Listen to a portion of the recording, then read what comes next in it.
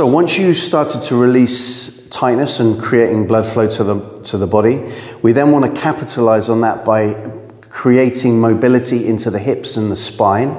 We're going to run through a mobility sequence, a basic one.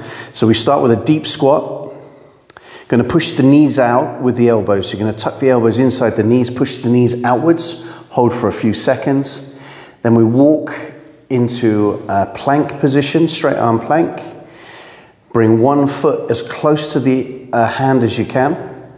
Then you take that hand off the floor, follow your fingers, and get as much rotation through the spine as you can. And then foot goes back, and then repeat on the other side.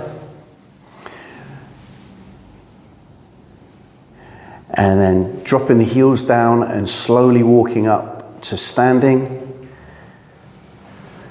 And you're going to repeat that 3 to 5 times.